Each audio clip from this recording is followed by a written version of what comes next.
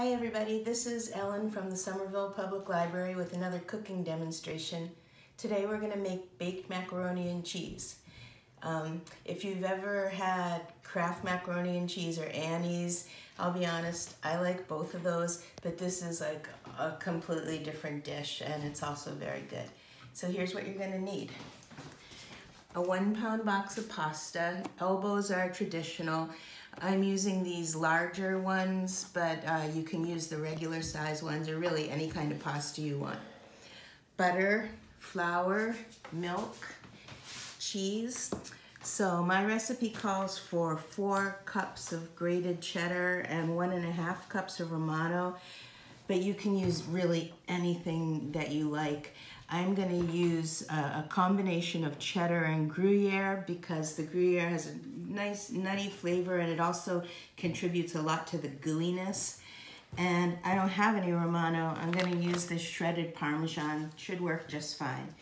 And then for the crumb topping, some panko breadcrumbs, salt, pepper, nutmeg, smoked paprika, parsley flakes, a little tiny bit of cayenne pepper and black pepper. Again, you can adjust the seasonings and add what you like and don't put in what you don't like. So the first thing to do is to cook the pasta and cook it about 2 minutes less than the package directions say because it's going to cook more in the oven. While the pasta's cooking, we'll make the crumb topping and shred the cheeses. So for the crumb topping, you need 1 cup of these panko breadcrumbs. The panko crumbs are Japanese, they're very crispy. You could probably use a different kind of crumb, but this is what the recipe calls for and what I like. Then I have 3 tablespoons of melted butter. I'm just gonna drizzle that in to the crumbs and stir it around a bit until all the crumbs are coated with butter.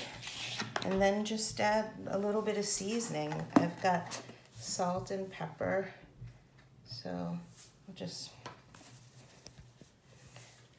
I don't know, that's maybe a 1/4 teaspoon or a little bit more of salt, but you do it to your own taste. A little bit of black pepper, smoked paprika, very nice flavor that adds, and a little bit of dried parsley flakes. And just stir it all up and set that aside until you're ready to put the casserole in the oven. Now I'm going to grate the cheese. The recipe calls for 4 cups, so I'm gonna grate up this Gruyere, see how much I get, and then I'll add grated cheddar to make it a total of 4 cups. Okay, so the pasta is all cooked and waiting. Now I'm gonna melt 5 tablespoons of butter in a big pot. Then once the butter is melted, I'm gonna stir in 5 tablespoons of all-purpose flour and cook that for a little bit until it gets like a nutty fragrance and very, very slightly darkens. That mixture, the flour and the butter, is called roux and it's used to thicken liquids.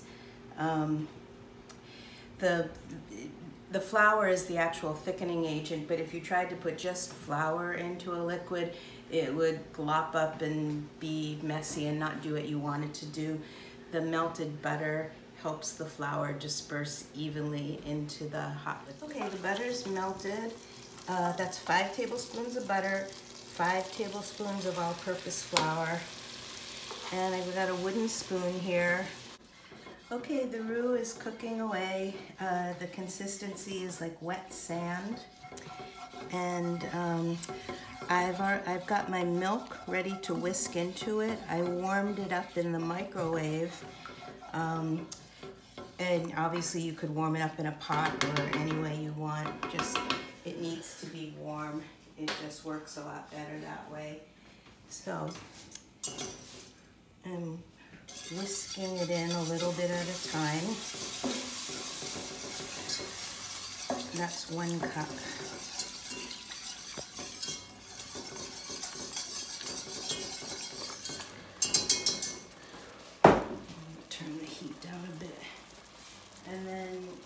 here's the other 4 cups.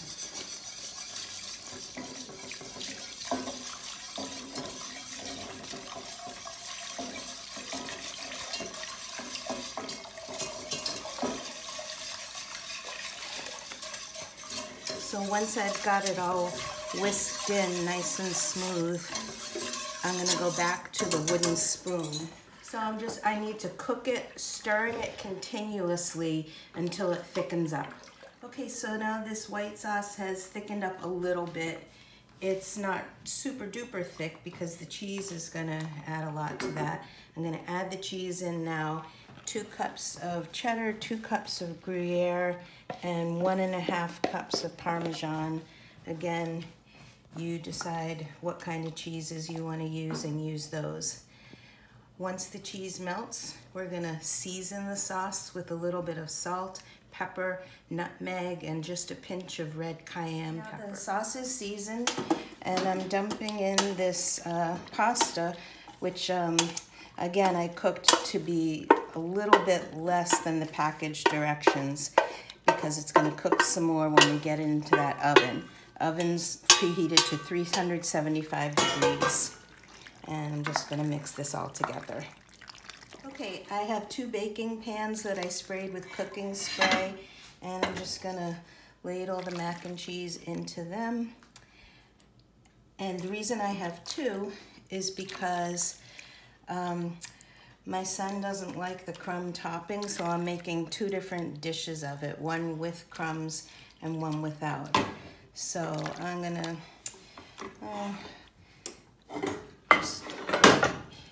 and also you could at this point just eat the macaroni and cheese without baking it, but again, it's a slightly different dish that way. So I'm gonna get that crumb topping that we made at the very beginning and sprinkle that on. So I got those crumbs that we made at the beginning, and I'm sprinkling that onto one of the dishes. After that, we just pop it in the oven for maybe 30 minutes so they get nice and bubbly, and I'll show you what that looks like when they come out. Okay, so these baked for about 30 minutes, and they're out of the oven. They've cooled a little bit. This one looked a little bare on top before I threw it in the oven, so I just put a little bit of cheese on the top. That's mozzarella because I happen to have it. And this is it. It is nice and gooey, and it looks delicious. Want to try some? Wicked good. Thanks for watching. This is Ellen from Somerville Public Library. See you next time.